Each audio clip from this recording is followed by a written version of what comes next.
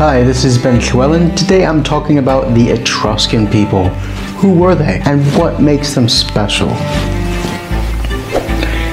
Hey, hit that subscribe button, it really helps the channel. Thanks. The Etruscans were an ancient people in present-day Italy before the Romans and at the same time for much of their history. Let me show you where they were on a map. They're in present-day Tuscany. Tuscany comes from the Roman name for them. And adjacent you get the Tyrrhenian Sea, which is the Greek name for the Etruscans. The Romans and the Greeks were interacting with them in different ways, and those two names carry forward from that time. There are place names scattered across Etruria, the land of the Etrurians,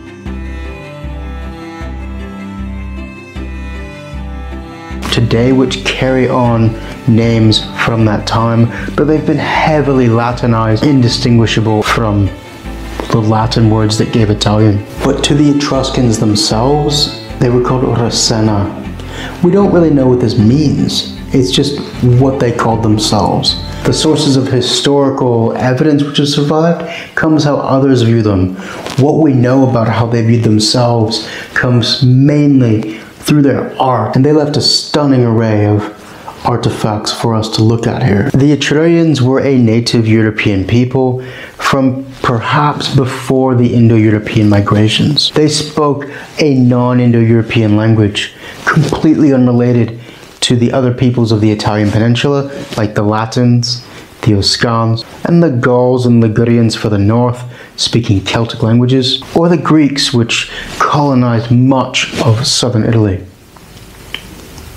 You do get this isolate from the Greek island of Lemnos, which appears to have been perhaps even the same language or a dialect of it.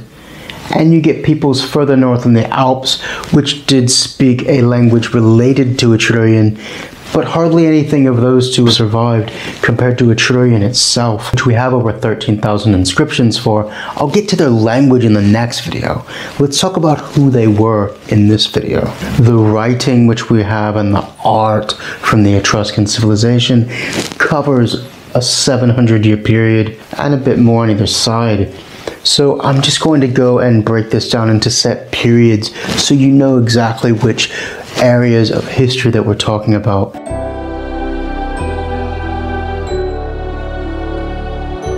Early in the 7th century, the Etruscans had learned writing from the Greeks at Cumae, the settlement that they had placed on the shore of southern Italy, the island of Ischia. I don't know if I'm pronouncing that right, but here it is. So jumping into it, in the 7th century, the Etrurians, they began to coalesce into emerging cities. It was still very agricultural, of course, but something began to change. You had the Greeks coming up from the south, but these were not peripheral imitators on the fringes of civilization. The Etrurians were considered, like the Latins and the Greeks and the Carthaginians, as major players who could have easily become the dominant power instead of Rome.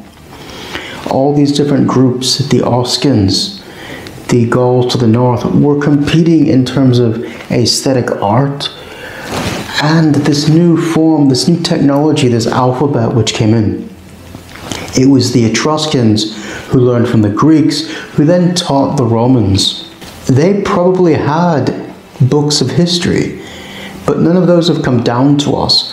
What we have are inscriptions, and most of all, they're frescoes, ornate, colorful, depicting ordinary bits of their life, festivals, marriages, funerals, and this rich wealth of ceramic pottery and engravings, jewelry, little earrings with images of goddesses on them.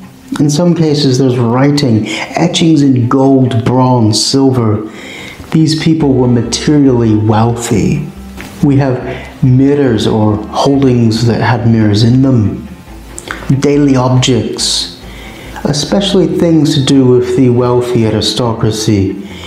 The women passed on a lot of vestals that would hold perfume or powder. and they had ornate etchings around them.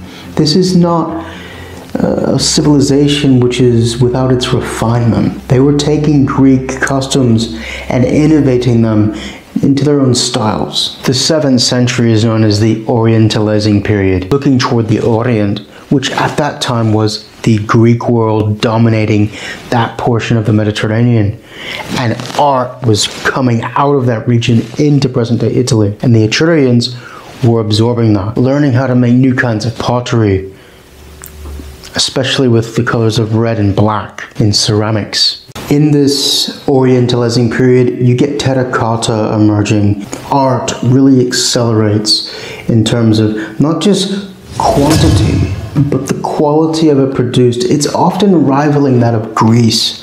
This is no small player here in the Mediterranean.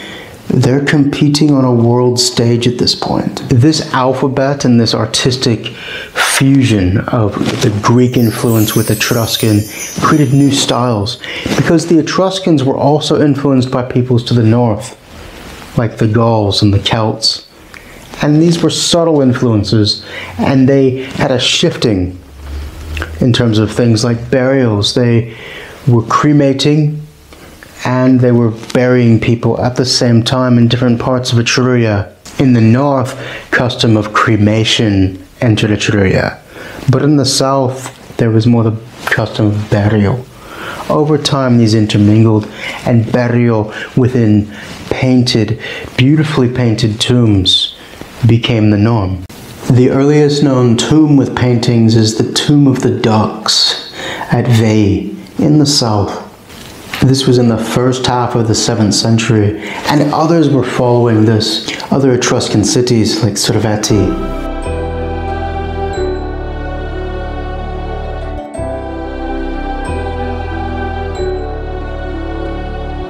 By 600 BCE, the features of Etruscan civilization were well established, and the aristocratic families which controlled various city-states would have felt very comfortable in their position. But things around the Mediterranean were changing, and they were changing fast, and the stability of Etruria was not going to last for very long. As the Etruscans expanded, there was something quite interesting that happened. Rome was never absorbed into this civilization, and there may have been an interesting reason why. The Etruscans may not have seen them as a threat because of an Etruscan who became king of Rome, Pliny and Livy. Two sources, so that's interesting. And they tell of a man from Corinth in Greece who traveled to Tarquina, the Etruscan city-state, and his name was Demaratus. He fled Corinth in the middle of a political crisis in the middle of the 7th century and settled at Tarquina, which he knew from trading contracts. One of his sons was called Lucumo by Roman historians. He married a noblewoman of Tarquina named Tanaquil. Since they could not advance themselves because of his father's birth, they moved to Rome. And Livy tells us of when they were approaching Rome, an eagle came down. An eagle came down from the sky and plucked Lucumo's cap from his head, then rose to the sky and put the cap back on his head again. A woman skilled in celestial prodigies, this is quite a common trend in the Etrurian folklore, told them that he was destined to greatness because of this eagle having come down, and he eventually rose to become king of Rome. And this brought the neutrality of Rome in terms of matters with the Etruscans, so they didn't attack Rome. Maybe they thought this was a mistake later on. But what this story also tells us is that people were forced to leave Etruscan territories to go to Rome because of the conservatism of the Etruscan ruling class regarding immigrants. At the height of Etrurian expansion, you had settlements in Corsica and far to the south in Campania. Both of these were threatened by Greeks. The Greeks also fought the Carthaginians, who were allies of the Etruscans. In 535, the Greeks met the combined Carthaginians and Etrurians off the coast of Corsica. Though the Greeks won a narrow victory, which was devastating for the Etrurians long term, they lost so many ships they had to back out of the Tyrrhenian Sea area for a bit. However, the Etrurians never regained their confidence at sea. Another loss came at land. In 524 BCE, the Etruscans, sensing the threat from the Greeks, attempted to take Cumae with an army of 500,000 men, according to legend. But their general was killed in battle. Shortly afterwards, the Etruscans suffered another serious reverse when the last Etruscan king of Rome was expelled from the city and the Roman Republic was established. So the Romans became suspicious of Etruscan culture and expelled this aristocratic sense of doing things in favor of a republic, which meant that the Etruscans couldn't depend upon Rome to be neutral anymore. The Etrurian peoples were, on the other hand, very individualistic. They didn't do this collectivization of statehood like Rome did. They had different sensibilities, and the Roman way of doing things was just more conducive to organizing an army. These people are still having influence across the Mediterranean in 500 BCE. Look at this tomb of the ogres from Tarquina, and you can see they were a society. Their paintings had multiple elements of hierarchy and social structure within them. By the end of the Archaic period, the Etruscans had reached the zenith of their power and were facing new foes at sea and on land.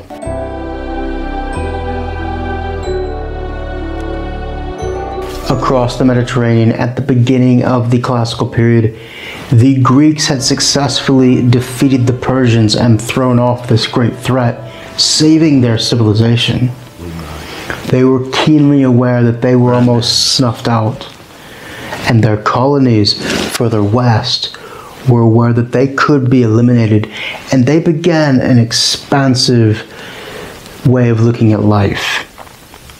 And they saw the Etruscans as more of a threat than they had before. In 474 BCE, the Greeks defeated the Etruscans at sea off Cumae, which was a major reversal of fortunes for the Etruscans.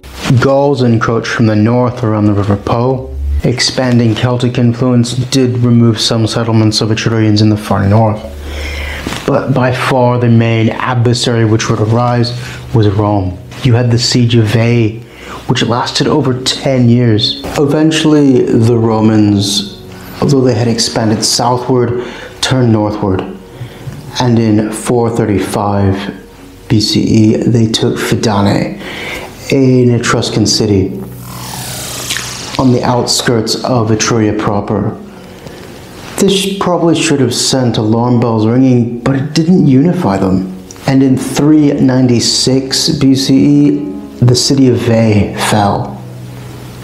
That 10-year siege must have been enormous. And Veii was a cultural center.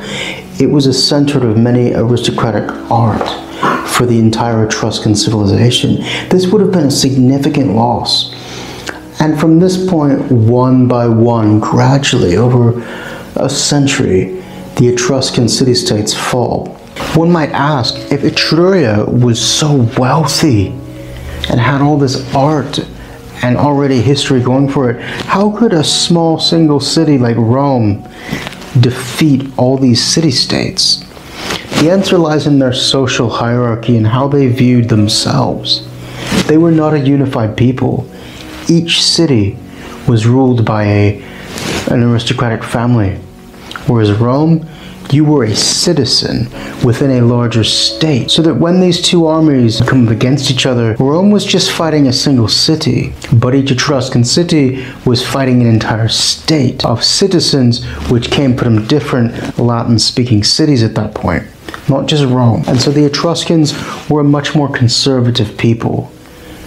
They didn't want to incorporate newcomers into their culture, whereas Rome brought immigrants in and made them Roman citizens, therefore not just increasing their numbers, but Romans were more socially aspirational, upwardly mobile in terms of economic status, In Etruscan society, you could be freed as a slave, but you weren't going to go much above your position if you weren't currying favor from these aristocratic families which controlled each single city-state. And so often what happened is people left Etruria and went to Rome to increase and better their position. And they brought their art with them.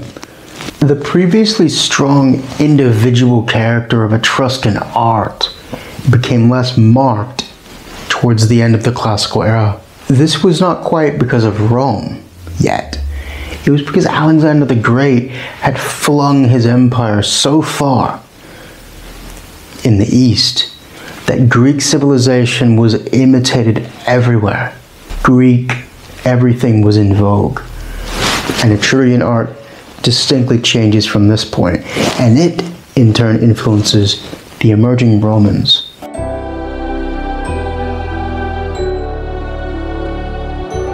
The Etruscans form an alliance with the Celtic Gauls in 283 to fight the Romans, but they are defeated. They did too little too late. However, their legacy of art is really transmitted to Rome. Their paintings, Rome takes this and expresses it in its own right.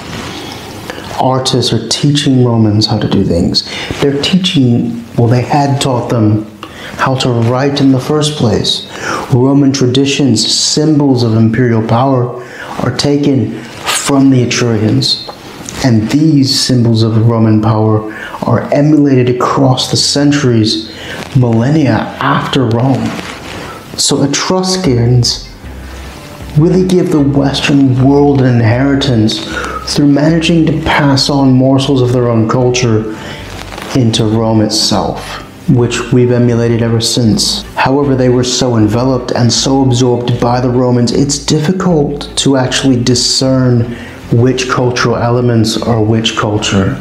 By about 280 BCE, all the Etruscan city-states had become client states of Rome, basically vassals required to do Rome's bidding on certain occasions, like serving in the Roman army. And the Romans placed colonies of people who spoke Latin, and the magistrates were Latin speaking, so social mobility became Latinized. And you have art like this orator statue, which is Latin in appearance in every way, but there's Etruscan writing at the bottom.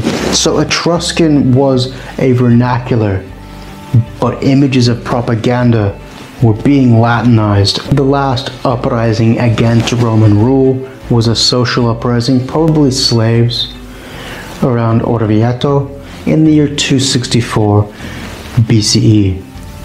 After this period, even when enemies invaded into the Roman regions of the Italian peninsula, Etruscans did not fight against the Romans. They did not see people as liberators. They aspired to become Roman citizens. And they never sided against the Romans after this point. They were distinctly loyal, but their art conveyed a sense of having another cultural identity that was not Latin. By the 1st century, Etruscan art had merged with Roman art, but memories of the language and culture lingered on, and people referenced back to people who were Etruscan or ideas of their own identity as being separate, and this left a lasting imprint even into the Renaissance. You had artists talking about Etruscan values in aesthetic. I would like to note a bit on their religion here because it made them very distinct as a nation apart from the Latins. They were known around the Mediterranean, the Etruscans, as being a uniquely religious people with their own gods, beliefs, prophecies, and soothsayers. So it's worth mentioning this because, especially in antiquity, made a people much more defined as being a people. I hope you saw in this video that the Roman world, or the antiquity world, had things in it that were not just Roman or Greek, that it was a collective theater of different peoples interacting with each other, influencing each other, and that many of them, like the Etruscans, are an integral part of what formed the bedrock of Western civilization. And it's important we know about them to understand our own culture and where we come from and where Western civilization can go from here. Hey, diolch yn fawr am wylio. We'll see you in the next episode. Thanks for watching.